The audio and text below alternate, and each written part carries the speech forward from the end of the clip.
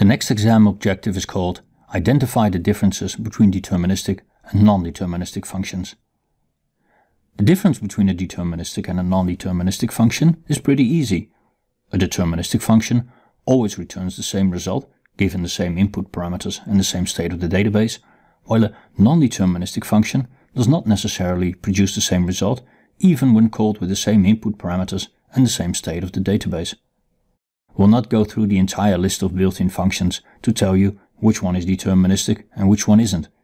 Instead, we'll give you a couple of examples based on the functions we've already covered. After that, for most functions, you can figure out for yourself if the function is deterministic or not. In the third module, when discussing data types, we'll cover an example, a function for which it is not immediately clear that it is non-deterministic. All of the string functions are deterministic. We've already seen some of these functions such as left, right, upper and lower. The function isNull is deterministic as well. Another example of a deterministic function we've covered is dateAdd. We've also seen a non-deterministic function, getDate.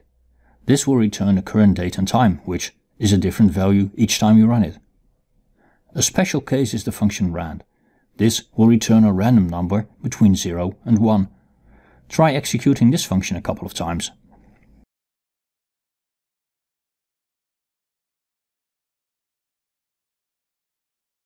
It'll produce a different number every time. Still, it's not completely non-deterministic.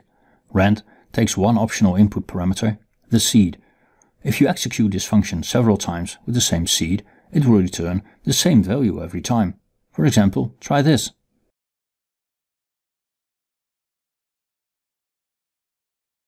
The reason behind this is that the function rand produces a pseudo-random number, which isn't really random.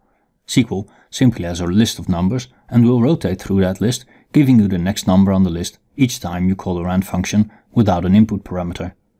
When you call rand using a seed, SQL will simply pick the pseudo-random number in a position in the list that is calculated based on the seed. And the next time it'll give you the next number. Really random numbers are really hard to do for computers, and SQL is no exception. So to recap, a deterministic function always returns the same result given the same input parameters and the same state of the database, while a non-deterministic function does not necessarily produce the same result even when called with the same input parameters and the same state of the database.